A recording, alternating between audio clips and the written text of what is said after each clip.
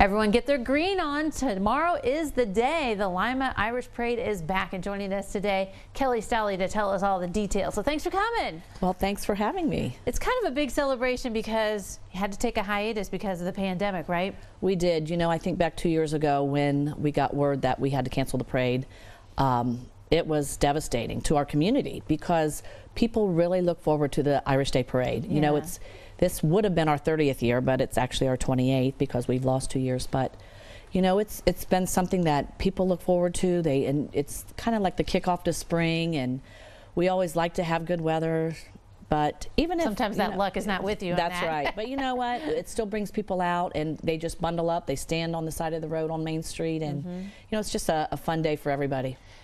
Why do you think it is so important to the community? Is it because spring and it's a fun holiday, or I mean, because as you mentioned, it is important to people. It really is, and you know, we have a really strong Irish heritage here, especially in the North End, and it's many generations, and this parade kind of brought that celebration of the Irish heritage back 30 years ago, and it was started by a group of guys that I think jokingly they were like, let's have a parade, and I think a couple years before the actual parade they have their own parade. But you know, it started with the older generation, and it's amazing the younger generation that has just picked up and continued it on. So I think it is. I think it's just time.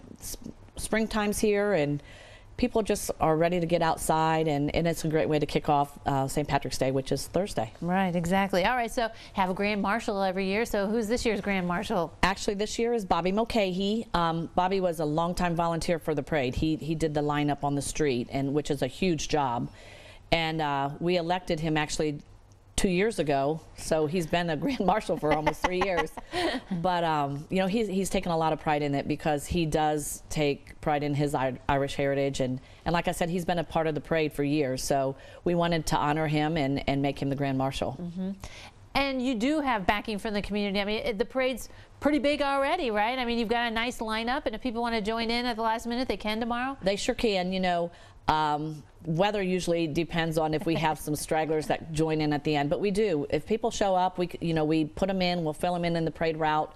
You know, it takes a lot to put a parade on, and Darby Burke and Kim Finn are the actual chair people of the parade, and they spend countless hours and have meetings, and you know, it's not just showing up the day of the parade and marching down Main Street. You have a lot of you know, legalities, and we work great with the city. They've been supporting us for 30 years. The police department, Chief Catlett was actually one of the original founders of the parade. So we've had great support from the community and the city, and we look forward to a great day tomorrow. Yeah, exactly. As you mentioned, it's going to be cold. Just bundle up, and I think people understand that. They can wear layers and bundle up and just enjoy, because that parade, you guys have some good floats in that parade. I mean, it's families and organizations. I mean, it's just a unique partnership with everything. It really is. You know, we have families that have been in it from the beginning. Some families go all out and make big floats, and some families put a car or a van in, and that's fine. And that's what we try to encourage people, you know. So if you're not in the parade this year and you're like, maybe next year we should be in it, there's no requirements. You can just put a sign on your car or walk kids, you know.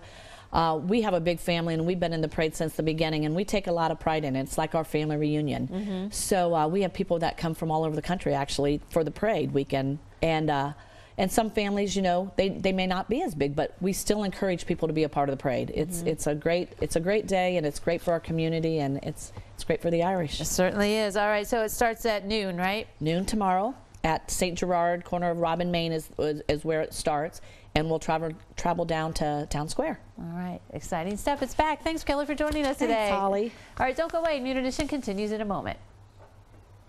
Hi, I'm attorney Doug Mann.